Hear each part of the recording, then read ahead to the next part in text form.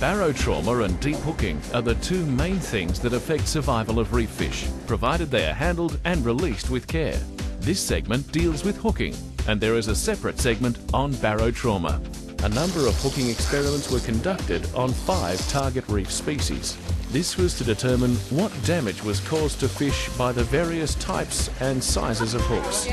Species included coral trout, red-throat emperor, red emperor, saddletail and crimson snapper.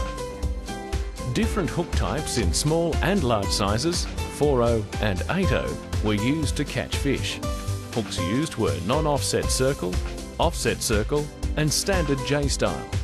From this, the rate of deep hooking and injury was determined for each of the hook types.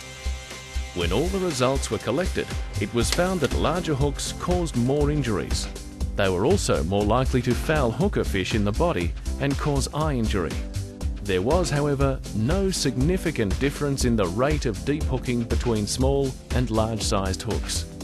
There was a decrease in the incidence of deep hooking by using non-offset circle hooks, although this was not consistent or significant for each species. The overall rate of deep hooking for each species was low, at around 4%. Also, there were no significant differences in the catch rates between the hooks used. Based on this research, fishers should consider using smaller hooks to reduce injury and non-offset circle hooks to minimise deep hooking.